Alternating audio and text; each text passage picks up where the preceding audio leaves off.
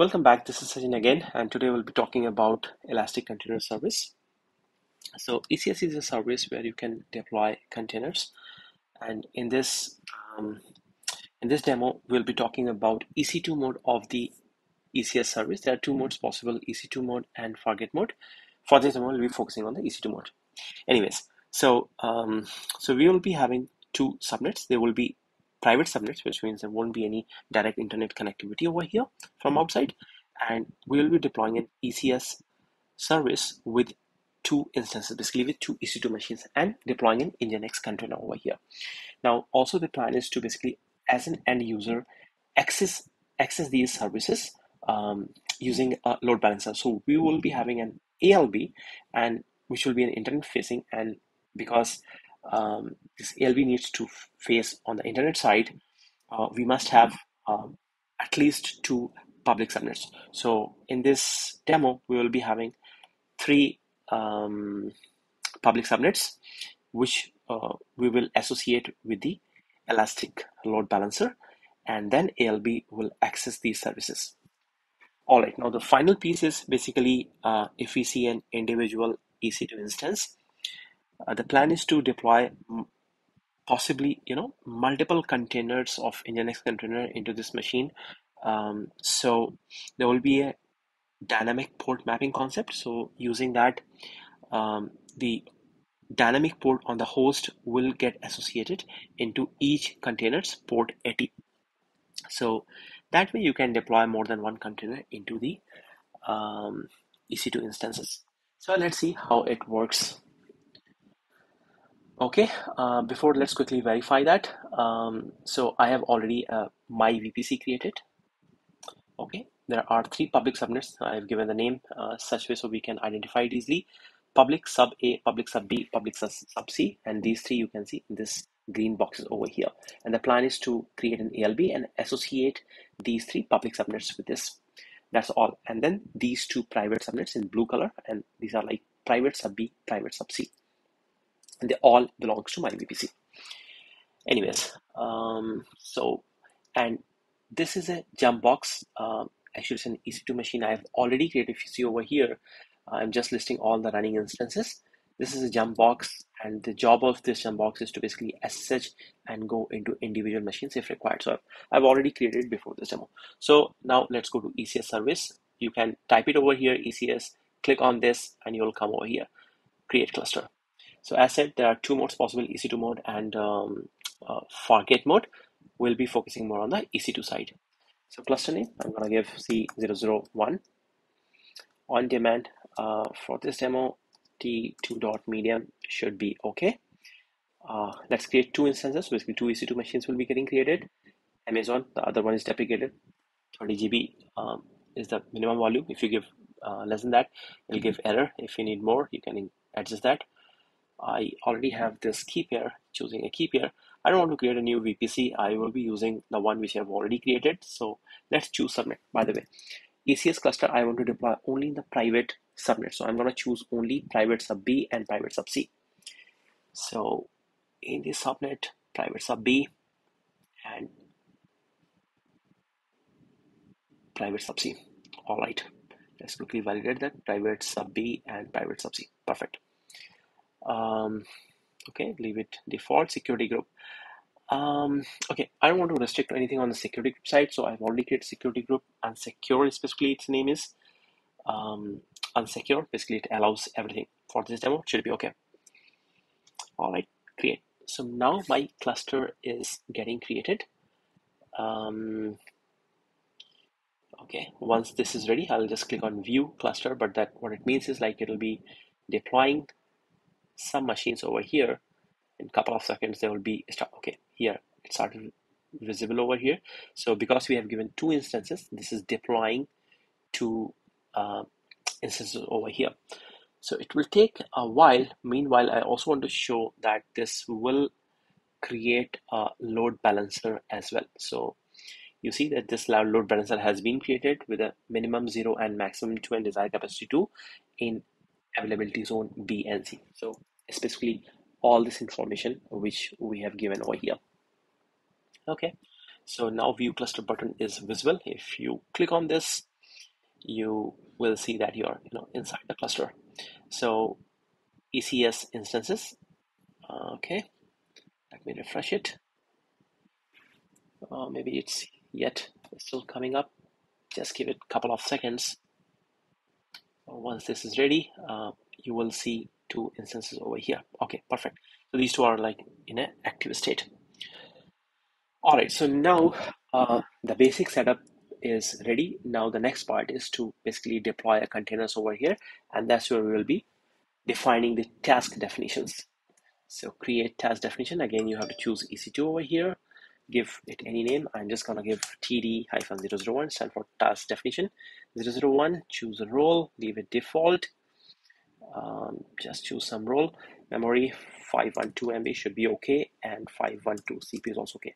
1024 is basically 1 vCPU. 0.5 vCPU should be okay. That's why 512. Perfect. Now container definition.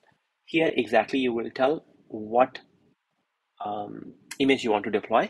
So I'm gonna give it name in the next container and image in the next. You can, if you have private repository, choose that. You can also pull from ECR or from Docker Hub. So in my case, I just want to use an official public image from Docker Hub for Nginx, and this should be sufficient for that. Okay. All right. So container port should be 80 and host port.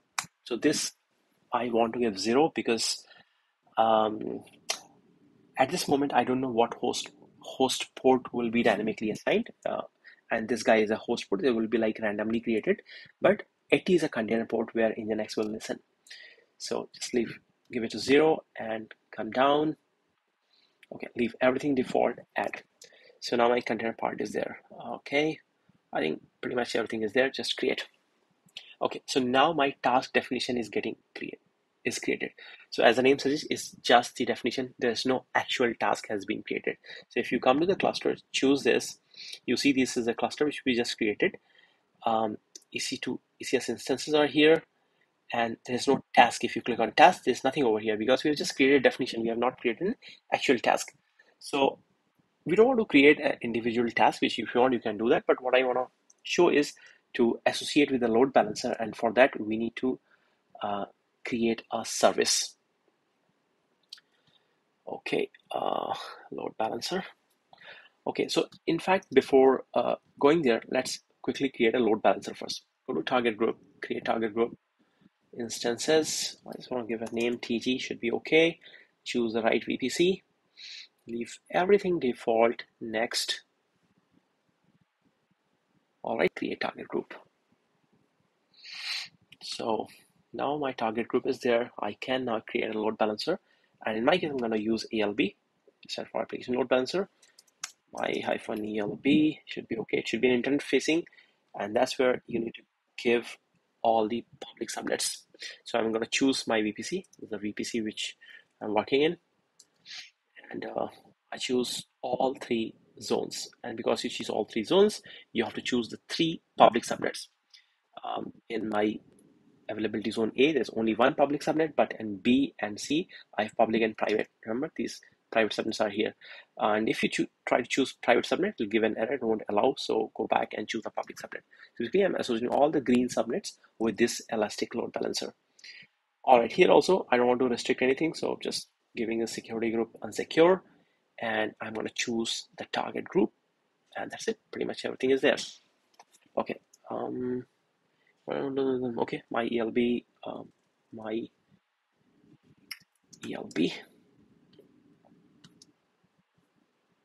create load balancer. Okay, so now my load balancer is getting created. I can leverage this load balancer into ECS service. So let's resume the remaining task here. So you can either create a task, as I said, or you better create a service, because once you create a service, you have an option to choose a load balancer. So create. Okay, again, I need to choose EC2 and then task definition cluster. Let's give any service name. S1 should be okay. Number of tasks. So here, this basically says how many number of containers will be getting created. So I'm going to choose 5. All right, leave everything default. Leave everything default. Next step. Okay, sorry, EC2. Next step. And here you can choose application load balancer. Now, load balancer, my ALB. Okay. Now you can choose all this information, and then next step. Next step. All right. If you want, you can review that. Create service. So now it is going to create service. Basically, it will associate this load balancer and then dynamic port. The request will go over here. So in fact, now we can go back to ECS service, choose a cluster, and if you see the tasks, they are getting created. So remember, we have given the task count as 5, so it has created 5 containers in these 2 EC2 machines. Okay, and now at this instance, if you go to EC2 and go back to the target group, choose the target group, and you see this has automatically adjusted the dynamic port 49155 in these 2 machines. In the first instance, ending with 70, there are 3 containers running. Of course, they will be in a different port because otherwise port will clash. And another machine, they are running on a different port. So seems everything is okay. I can go back to the load balancer, and I can basically even before doing it, let's quickly try one more thing. We can go to EC2 dashboard instance. I want to go to jump box and basically modify the behavior of Nginx page. Basically, just want to give that every time when I access Nginx, I should also see the container ID for that. Okay.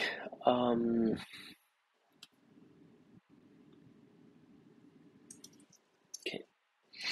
All right. So let's come to the terminal. Now here I'm in my jump box 12.1.0.194. 0.194 is the private IP. So from here, let's go to one of the box, and let's go to 12.1.135. Such from ikey.pem to user. Okay, now I'm into this box of private subnet B. Basically, I'm here, and if you say docker ps, oops, okay, and you see these 3 Nginx containers is running.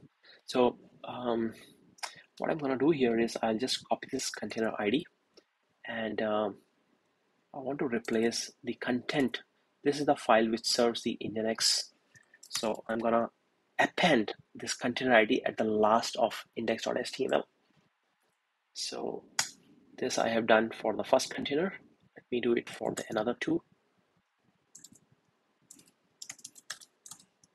Okay, and the last one.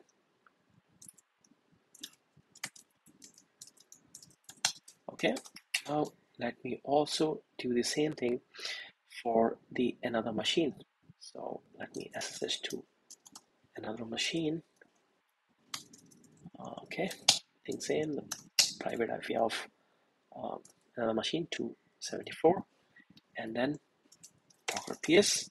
So now here I see that 2 containers running with 210 and 0EB, ending with these 2 numbers. So let's quickly replace them. Here you go, and the last one.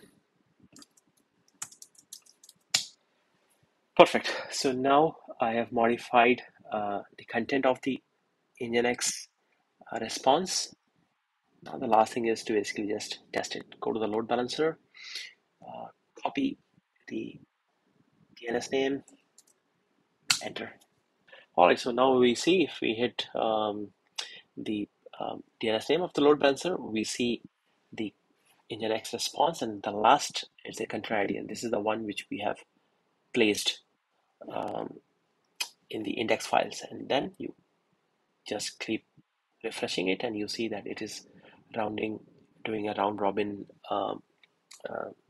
load balancing to all the 5 containers. So that's pretty much. I hope you learned something new, and if you like it, please like the video, and thanks for watching.